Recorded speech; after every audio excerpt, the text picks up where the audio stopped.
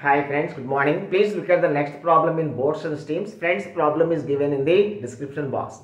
See friends, a man can row with a speed of 10 kmph in still water when the river is running at a speed of 4.5 kmph. It takes him 2 hours to row to a place and come back. So here the question is, how far is the place?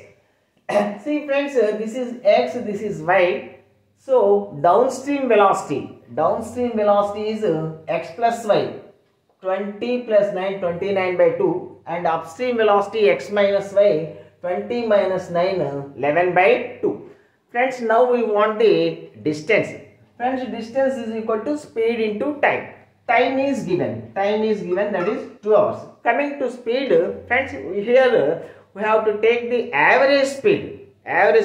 One speed is v1 and one speed is v2. Then average speed is equal to 2 into v1 v2 by v1 plus v2. Friends, but we don't want the total distance. We want only one distance. So just v1 v2 by v1 plus v2. v1 v2 29 by 2 into 11 by 2. v1 v2 by v1 plus v2. This plus this. 29 plus 11 40. 40 by 2 20. 2 gets cancelled. 11 9s 99. 11 2s 22 plus 9 31 by 220 is 40. Friends, 47s 280. 39 remains. 39 390. 49s 360. 300. 48s.